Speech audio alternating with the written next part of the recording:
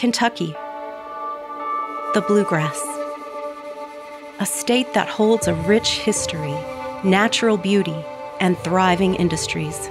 From its rolling hills and picturesque countryside to the vibrant cities, there is an abundance of treasures to discover in our state. However, Kentucky is also facing a grave challenge with child maltreatment.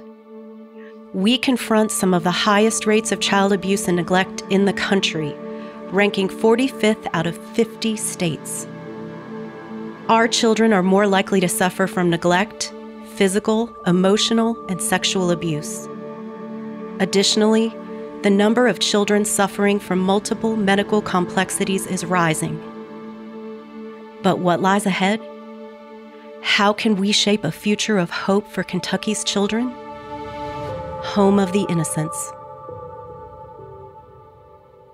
In 1880, Home of the Innocents started as a home for children that were abandoned. From 8 children, at the beginning of our legacy, we began to expand, to merge with other orphanages, and to take on additional children throughout the decades, to where now we are the state's second largest provider of residential treatment, and we are the city's only provider of emergency shelter service for children. I've been at the home since the summer of 2016, and in the last 7 years, we've seen quite a few changes with the children that we serve in our residential treatment and emergency shelter program. Our youngest children are now in the community. They're being taken care of in foster homes. So the average age of the children that we serve is more like 15 or 16. Their acuity levels are much higher. Their behavioral health needs are much more complex. The trauma that they are showing up with is much more advanced. We've been noting an alarming trend over the last year or two for children that are beginning to express suicide ideation. I am seeing a lot more aggressive behaviors now in the kids that we have versus when I first started. Not being able to tell you what they need, what they want, how you can help them.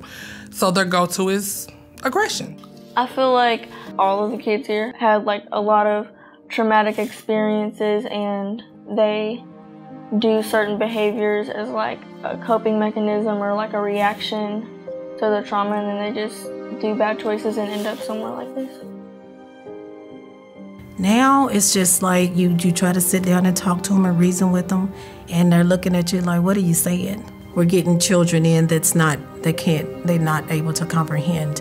A lot of kids that I have particularly, I've witnessed a lot of my youth that have been exposed to sex trafficking.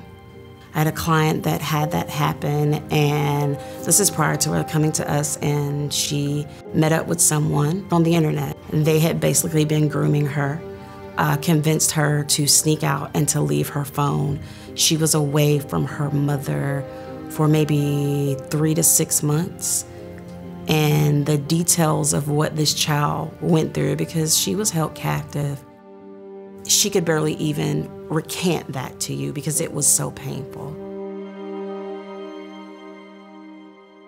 We need a system that responds to what we are seeing today.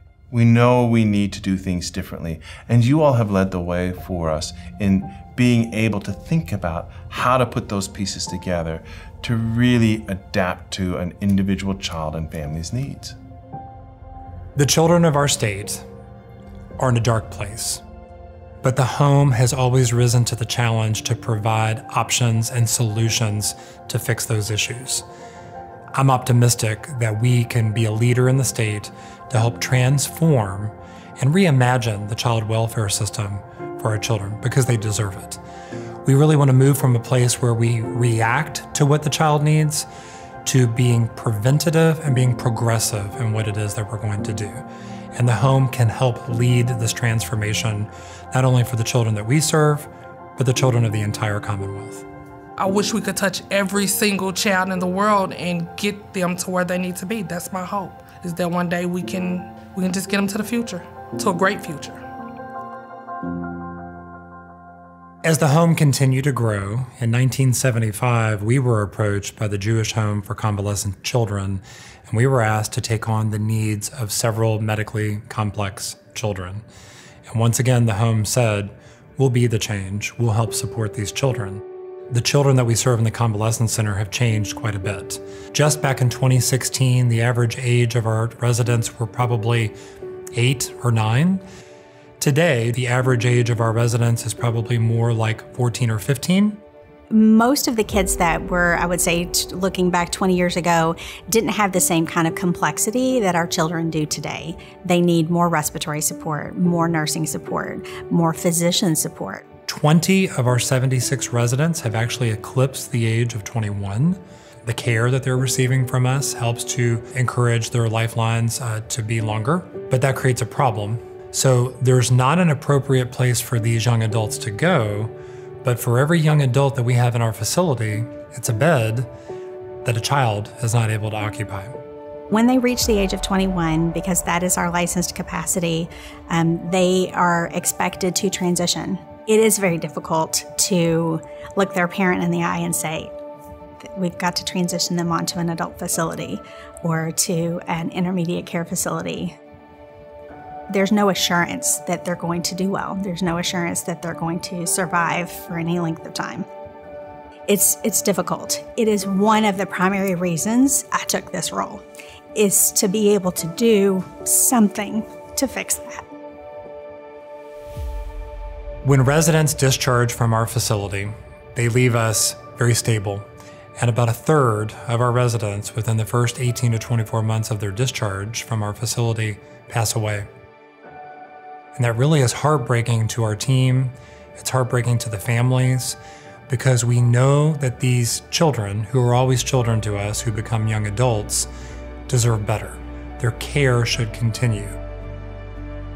Once again, the home is prepared to be the change. We want to build the state's first skilled nursing facility for young adults. We want this new facility to be a companion of sorts to our pediatric facility, so that the children that age out of our pediatric facility, their lives will continue. The care that they receive from us will continue in a new facility that's age appropriate for them, where they can continue to thrive.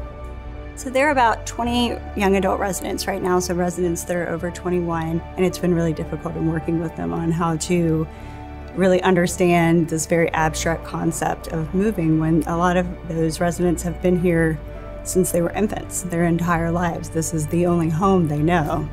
It's my hope that eventually I can say the home is where you will stay, and the home will be able to provide that kind of next step for them and their developmental transition as they continue through adulthood.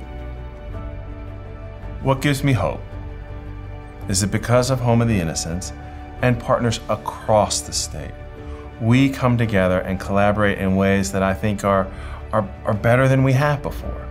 And we continue to remember that we always have to ask ourselves the question, whose needs are we trying to meet?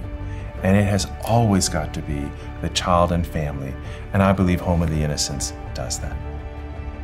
The home has a rich history of rising to the challenges and being the change to help support the children and families, not only for our organization, but across the entire state. Home of the Innocents, enriching the lives of children and families with hope, health, and happiness.